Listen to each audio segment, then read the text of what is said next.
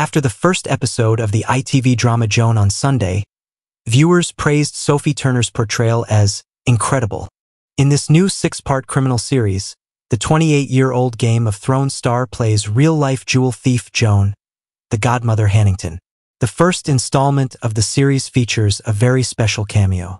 In one scene, Sophie's character goes to a pub where she encounters Frank Delane's character, Sophie Hannington, and their real son Benny Banks plays the bartender.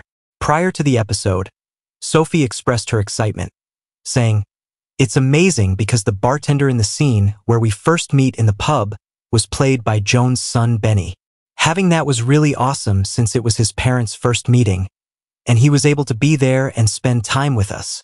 In the meantime, Sophie's portrayal of the young mother who enters the criminal underworld of the 1980s in an effort to provide a better life for her small daughter won over many admirers. Composing, Sophie Turner is an incredible actress.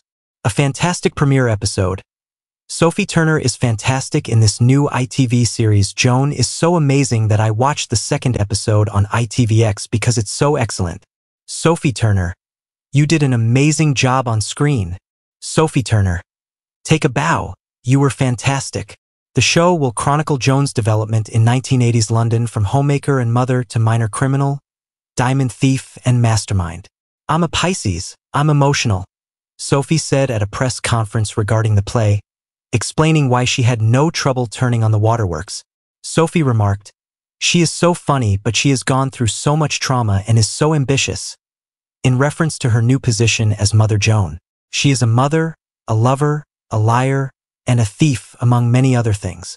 The fact that this entire tale is factual is simply amazing." The story follows Joan as she flees her abusive husband but has to give her daughter up to care for her while she recovers. Despite having no resources and nowhere to reside, she is able to get employment as a jeweler, where she proceeds to steal her first gems. It happens after Sophie openly acknowledged that, following her divorce from Joe Jonas, being a single mother is a struggle. The year-long divorce between Sophie and her estranged husband Joe, 35, of the Jonas brothers, was reportedly finalized on September 11th. Strong disagreements between the two over the custody arrangements for their daughters, Willa, age 4, and Delphine, age 2, caused the proceedings to be prolonged. Last Monday, Sophie made her relationship with aristocrat Peregrine Pearson official on Instagram, much to the joy of her followers. In 2019, she tied the knot with Joe. Sophie remarked, "Joan changed me quite a lot." Of her new job as Mother Joan. "So much drive and ambition are born out of pure desperation.